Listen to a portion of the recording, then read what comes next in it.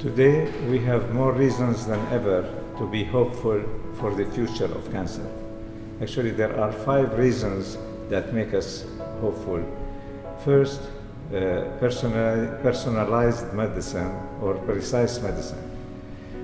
Nowadays, if we apply treatment and match it to the genomic profile of the patient, this will make the treatment more specific and more effective with less side effects.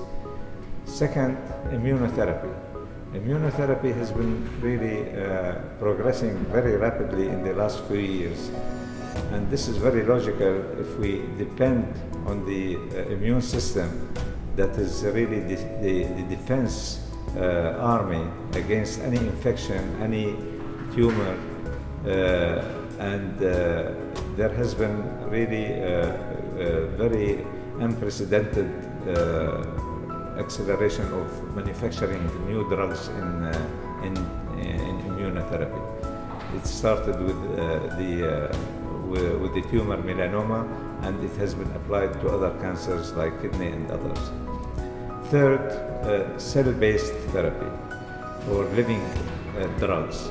Now, we can take the T cells, which are the soldiers of the army of the immune system, immune defense system, and tag them in the laboratory with gene that make these T cells efficient in identifying the cancer cells, so that when we inject back these T cells to the patient, they can identify the tumor cells and attack them and destroy them.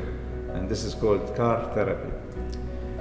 Fourth, epigenetic therapy. This will depend on transforming cancer cells back to its normal origin.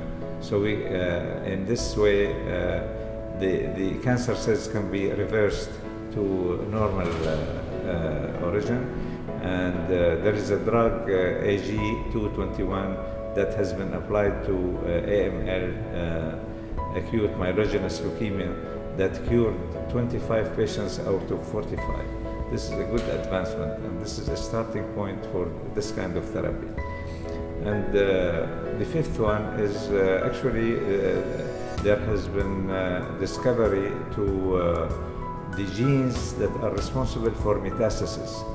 Metastasis is the thing that kills the patient. If the tumor stays in its place, doesn't go far beyond the origin, then we can really keep that tumor controlled and kept in its place.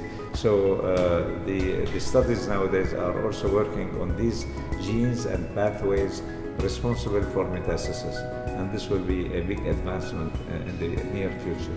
Thank you.